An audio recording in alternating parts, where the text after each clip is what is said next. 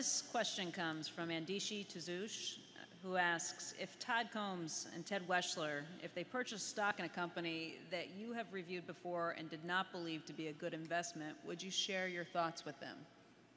I would probably not know they were even buying it until maybe a month after they'd started. They do not check with me before they buy something. I gave them each another $1 billion on March 31st, and I do not know whether they've spent the billion or which stocks they bought. Now I will see it on portfolio sheets.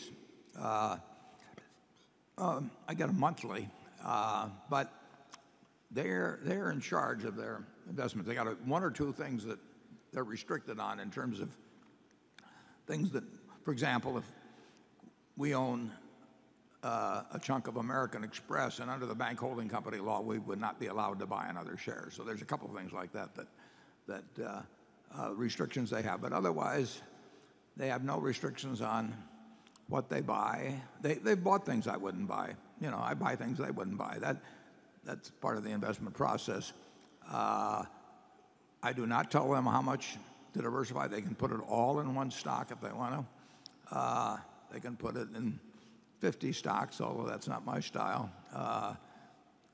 They are managing money. And when I managed money, you know, I wanted to be a free agent. If people wanted to give me the money, they could make the decision where they wanted to give me the money. But once they gave me the money, and I had the responsibility for managing it, I wanted free rein to do what I wanted. And I did not want to be held responsible for things with my hands tied.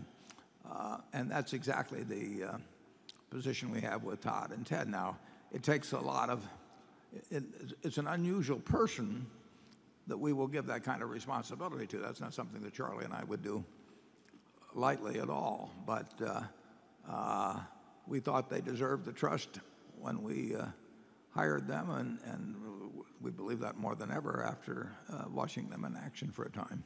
Charlie? What can I say in addition to that? Okay.